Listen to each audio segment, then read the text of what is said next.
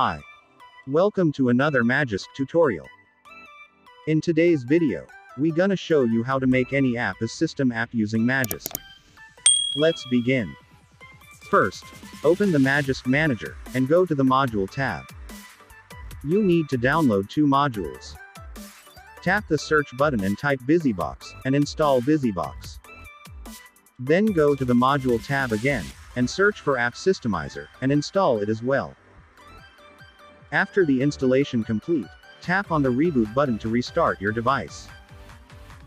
Now, download and install the terminal emulator from Play Store. Open the terminal emulator and type SU and press enter. Now type Systemize and press enter.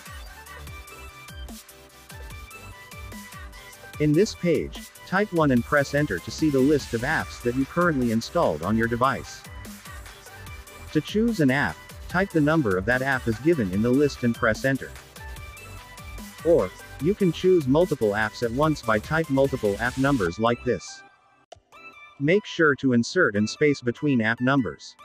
After that, press enter.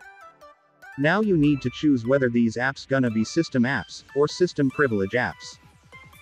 For make system apps, type 1 and press enter.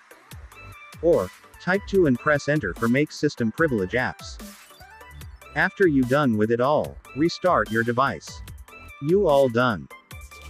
If you like this video, make sure to subscribe to our channel and hit the bell icon for more useful content. And let us know in the comment section if you had any errors. Thank you. I'll see you in another video.